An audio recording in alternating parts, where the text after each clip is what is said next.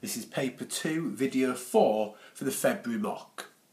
The first topic we're looking at here is going to be trigonometry. The reason we know that these questions are all to do with trigonometry is the fact that on each question we are given information about side and angle, or we're given the sides and we are looking for the angle. So the fact that we've got information to do with angles, that tells us trigonometry. All 4 of these questions are right angle triangles, so we know that we're going to be using SOHCAHTOA for each of the questions. I've started labelling up the first one. So here, based on the angle being here, this will be the adjacent side because it's just next to the angle. And this is the opposite side. We've got the opposite and adjacent. Well, they're linked by tan. In SOHCAHTOA, the letters O and A are preceded by the letter T, which stands for tangent. So we get from our little formula that tan of the angle, so tan of 38, is equal to the opposite side, which we don't know, divided by the adjacent side, which was 8.5. We now need to rearrange this to try and get the opposite side on its own, to make that the subject. So we would need to times by 8.5, because that's the opposite of divide by 8.5. So if we times by 8.5, we get 8.5 times tan 38, which if you put into your calculator is 6.64. The next question, a little bit lower down, very similar. So if we label up the side that we've got, so this 6.2 is the diagonal side, it's the one that is not touching the right angle, so that's the hypotenuse. And then this question mark, the one that we're looking for, is just next to the angle that we've been given, so that's the adjacent. A and H are preceded by the letter C, so we're going to use cos here. So again, similar to the question before, we've got that cos of the angle, so cos of 24, is equal to adjacent over hypotenuse. It goes in the order of SOHCAHTOA. So the adjacent side is the one we don't know. The hypotenuse is 6.2. So we get something that looks like this. Rearranging like the last question, we would have to times both sides by 6.2 to give us 6.2 times cos 24. And if you type that into your calculator, that gives an answer of 5.66. We're going to look at this question next, just because the one above is a slightly different style. So here again, the angle that we've got is 40 degrees. This side here is not touching the right angle, so again, this is the hypotenuse. If this is the angle, this side over here would be the opposite. So O and H are linked with sine, because that's the letter that just goes in front of the O and the H. So we've got sine of 40 is equal to the opposite side, which we don't know, divided by the hypotenuse, which is 10. Rearranging this just slightly, we get that 10 times sin 40, that will give us our opposite side, and 10 times sin 40 gives us an answer of 6.43. Now this question just up at the top is a little bit different, because here we're being given 2 sides and we're trying to find the angle here. So if we start off the exact same way and label up the sides, if this is the angle, this side here is just next to it, so that is the adjacent. And over here we would have the opposite. O and A, opposite and adjacent, well they're linked by tan. This time we've got the tan of the angle. Now we don't know what the angle is, so it's just used a symbol, it's alpha. You can use whatever symbol you want.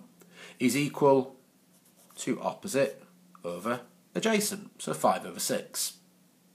In order to solve this one, to find the angle, we need to use tan to the -1. Basically is the inverse, the opposite of tan. So if you press either shift, second function on your calculator and press tan, you should notice that you'll get a little -1 just after the 10. And then in brackets, we need to do 5 divided by 6, which again, if you type into your calculators, will give you an answer of 39.8 degrees. The next question we're going to look at is all to do with formula. Now here we've got to do some work with formulas based off an actual graph. The first part of the question wants us to find what the formula represented by this graph here, this conversion graph, is. Well, the way that we would do this, if C relates to cost and D is a number of days, the first thing I would look at is if there were 0 days. We didn't rent, in this case, a drill. If we didn't rent it at all, okay, so 0 days, the cost would still be 20.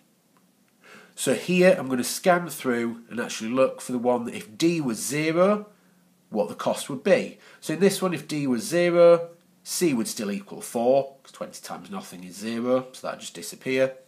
Here, the 4D would disappear if D was 0, leaving 24, not what we wanted. This one looks a lot more likely, so if D was equal to nothing, we would have that C equals nothing plus 20, in other words C equals 20, and that's the one that we wanted. Just as a side note to this, another way that we can work out which one of these graphs it would have to be is the letter D in front of it has a number.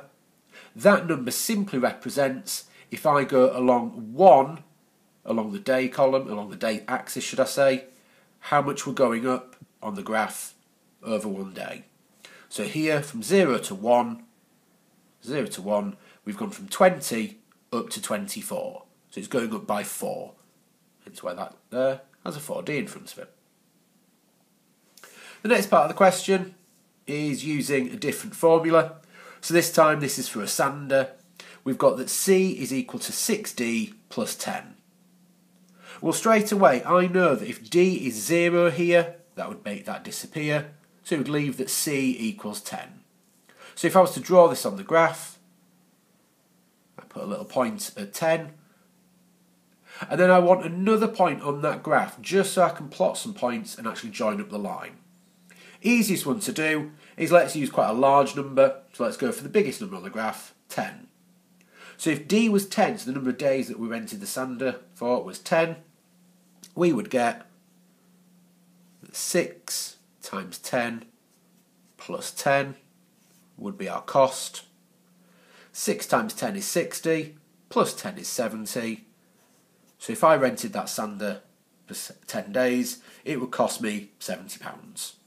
So if I put a little mark on the graph at that point, and then to draw the conversion graph, all I would need to do is join those two points together.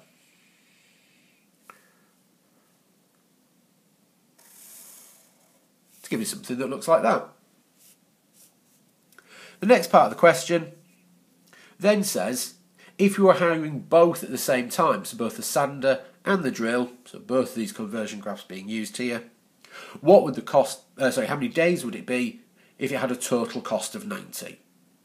All I would do there with a little bit of trial and error is go along the graph and read off the values at different points on the graph.